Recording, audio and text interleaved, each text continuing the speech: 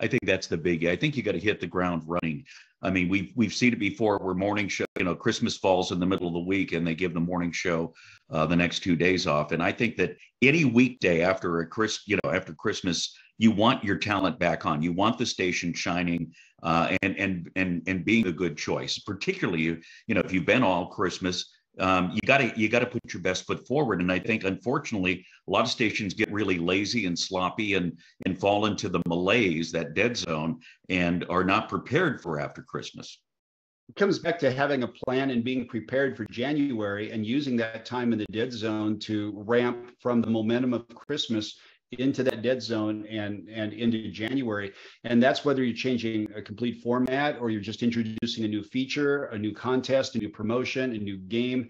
It's the perfect time to introduce something new, but you've got to have a plan and you've got to be enthusiastic about it. And for personalities, one of the things that drives me crazy is that first weekday back. Let's say Christmas ends up on a Thursday or Friday, and you're off for that rest of the weekend, and you come back on Monday, and everybody, the audience is back into their real life again. But you've been off the air for 2 weeks now.